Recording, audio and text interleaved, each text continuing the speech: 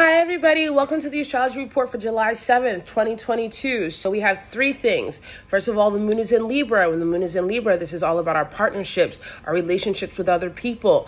This moon in Libra is going to be opposing Chiron. So this is going to ask you, where are you actually showing up for yourself in your relationships? Are you showing up as your authentic self? We have a trine to Saturn. So how can you use time, position, honor, and fame? Where can you show up to give yourself the authority or become the authority or deal with the authority figures in your life to integrate your goals into the collective?